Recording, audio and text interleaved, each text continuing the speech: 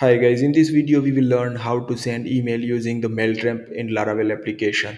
So let's get started with the example and I will show you how you can use as your development purpose. Okay, so let me go here and first of all let me go here into the Mailtrap and you just need to register with your email ID or with the details. Okay, and after registration you have this types of screen, and if you go here you can see that there is a start testing. So we will use for only development purpose because they provide like monthly 500 emails, so that's enough for us to start. Okay, and here if I click on it, okay, you can see that there is already provided SMTP detail, API and POP3, but we will use SMTP because Laravel easily provide. And let me go here into the PHP and let me choose Laravel 9. So you can see that they already provided the configuration as well. Okay, so now let me go and simply copy this. Okay, and I already downloaded fresh Laravel application over here, and let me go here. You can see that I already run. So now first of all I will go and go to the env file and add the configuration over here. So I will simply put that one. Okay, and let me change the password. So let me go here into the Mailtrap account and copy it from here. Okay, and simply paste it. Okay, save it. Okay, now this configuration are done and it's using for the sandbox, so we can use for development environment. Now let me create one sample email over here. So I will say php artisan mac mail and I will say sample email. Okay, and hit enter, and now you can see that they created one mail folder over here and there is a sample email. Okay, so I will say sample email from ItSolutionStuff.com. Okay, and I will simply folder path, so I will say emails. Inside the emails I will say sample blad file. Okay, simply save it. Okay, and now let me go to the resource views, and here I will be create new folder. So I will say emails. Okay, and inside the email folder I will simply say sample.blade.php. Okay, and I will simply start html. Okay, and I will simply say Laravel send email using Mailtrap account. Simply save it. Okay, and here I will be simply static email, so I want to just show you the demo.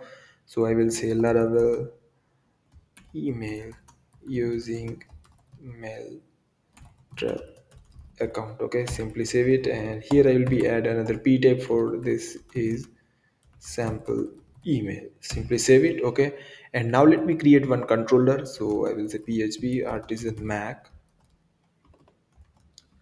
controller, and I will say mail controller. Okay, and now let me go here and you can see here it's created a mail controller over here.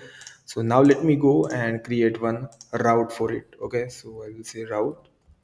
Okay, get, and I will simply say send mail, and then I will use mail controller colon class, and then I will say simply index, save it. Okay, and now let me go here and let me use app. Okay, and let me remove this one because I already set up the shortcut for it. So I will say mail and simply save it. Okay, now let me create the index method over here and simply, okay, an index method, and here we are simply send the email using the mail. Okay, to, and I will simply send any email. So I will say ItSolutionStuff@gmail, so that my email address, and from. Okay, and I will say new, and here is the class name. So I will say simply sample email. Okay, and I will say sample email, and then I will say simply done. Okay, so let me make it more space and let me use above. So I will say use mail, and I will say use app mail, and then I will say sample email. Simply save it. Okay, and now let me run this example. Okay, so let me run again the application. So I will say php artisan serve.